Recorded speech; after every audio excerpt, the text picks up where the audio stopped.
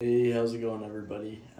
Today's episode, we're just going to do kind of a recap of the shed season. I haven't been able to get out for probably 2.5 weeks, just busy with like work stuff. But I'm really excited to show off kind of the sheds that we found in total, kind of do a recap and where I found success finding sheds. So without further ado, we'll get into a couple of them. So the first set that I found of the year were these. I was looking for a shed buck and I couldn't find his one side, but then I ended up finding this buck instead. So this is either from a year or 2 years ago, and they were laying probably 6 feet apart and probably 600 yards from like a field, just in a cool little sanctuary away from people, and just nobody had shed hunted it. It was public land. Someone missed them, so that was pretty cool. They're really unique. I don't know if you can see, but they like swoop in really weird, and I ended up finding this year's, which is really cool. So found that guy, and then this is him this year. I found this set. You guys already probably know the story of this one.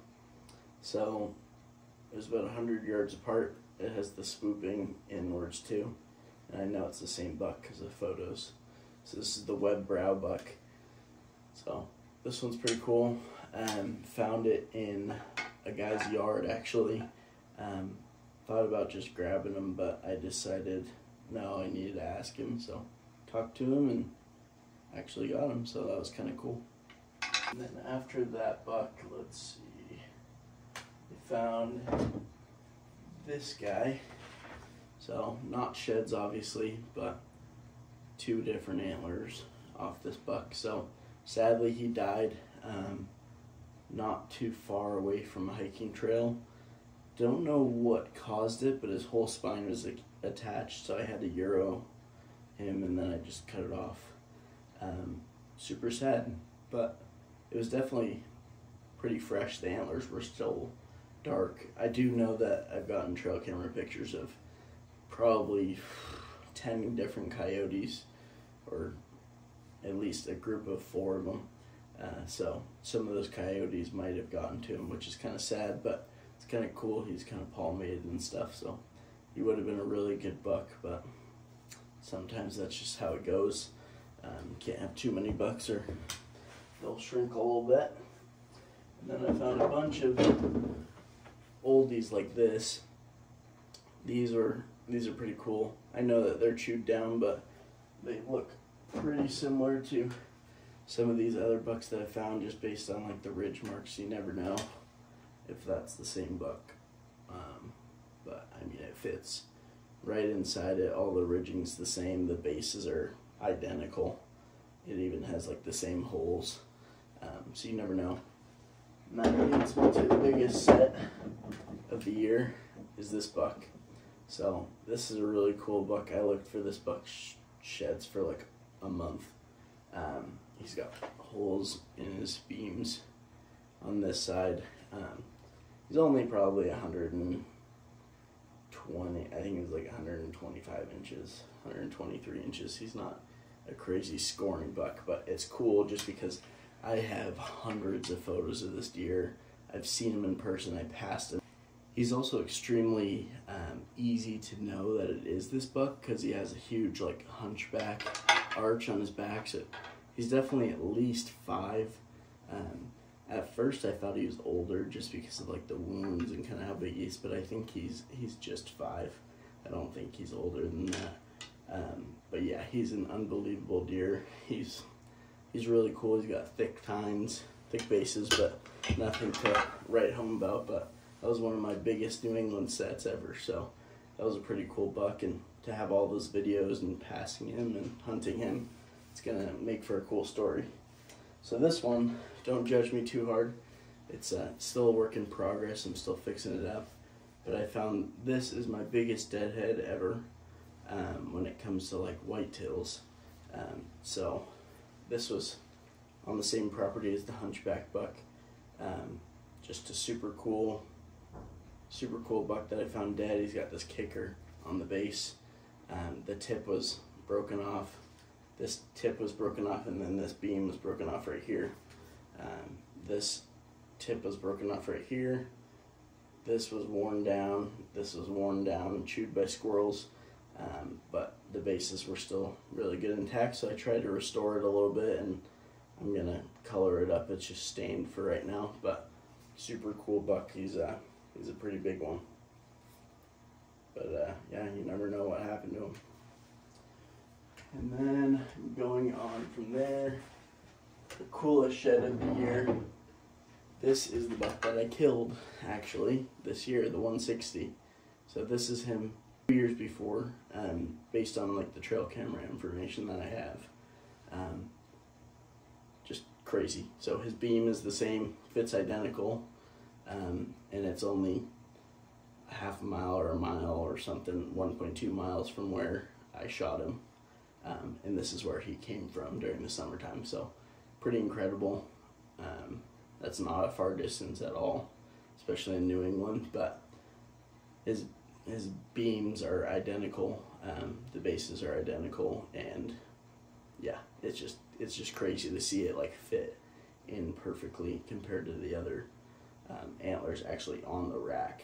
When I'll put a comparison of like the photos, but it's just cool that I found it after I killed him, because usually it's before, so that was a first for me. But I had trail camera pictures of him that I could put it against, so it's kind of cool. So this one was just a random find. It was absolutely shoved into the dirt, so it was completely hidden. And then I pulled it out and saw that it actually had a brow tine, but it's kind of cool. It has like a sweeping down tine, kind of unique. You don't see that too often. And then from there, this one, New Hampshire deer. Found that like a couple of months ago, but it's technically part of the shed season. Cool find, not like a gigantic deer. And then the biggest one of the year is this puppy, 67-inch, just tank of a deer. He has almost a 6-inch base, big tight rack, 3 brow tines, just as cool as it gets. Character. This thing has been chewed by porcupines and other animals to death, but just a super cool deer. It's the size of my head. It's literally, can't even get my 2 fingers around it.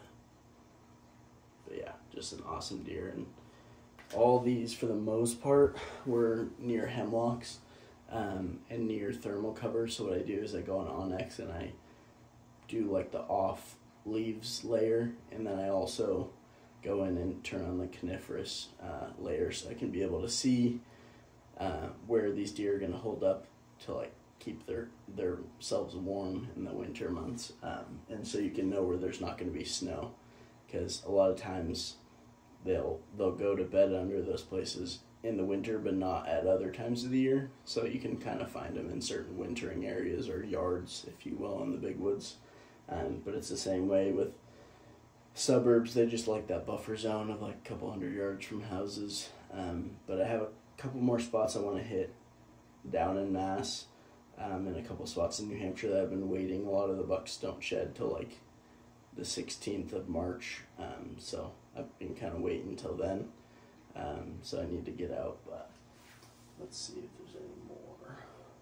I think that's all from here. I have a couple in my room that are smaller, but in total ended up finding 20 antlers, which for New England in one season, that's pretty incredible. It's hard to find antlers. I mean, in between finding all these versus finding this one, I think it was like a 30 to 40 mile gap of like 7 different trips or whatever shed hunting to try to find an antler. So it's not easy by any means, but it just takes time, and you can find those big ones if you keep walking and keep walking. You have to put on a lot of miles. I mean, there's a guy in New Jersey that found 50 something, and I think he's put on 1,000 miles, which I don't care enough to do that. That's a lot of time to do that, and yeah, I love shed hunting, but not enough to walk 1,000 miles for 50 antlers.